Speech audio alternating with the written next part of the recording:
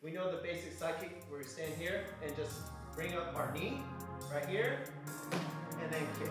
Again, 2. Knee, over here, boom.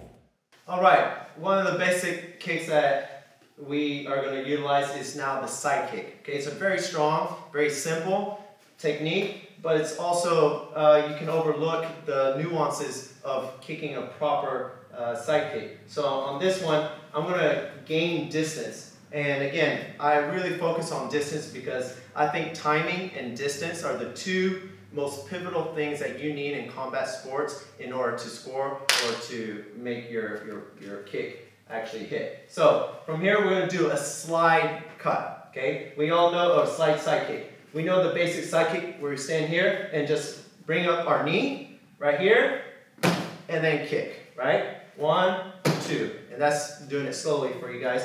You got a good sound base here. Pick up the knee. 1, right?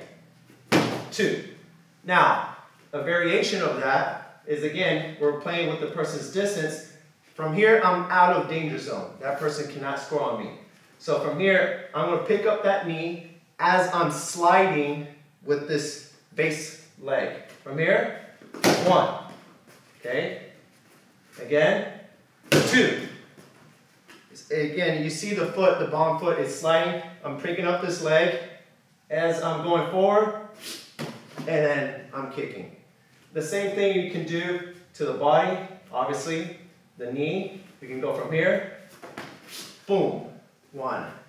Again, 2, right? And then we can do the variations where we're stepping forward, sliding, right?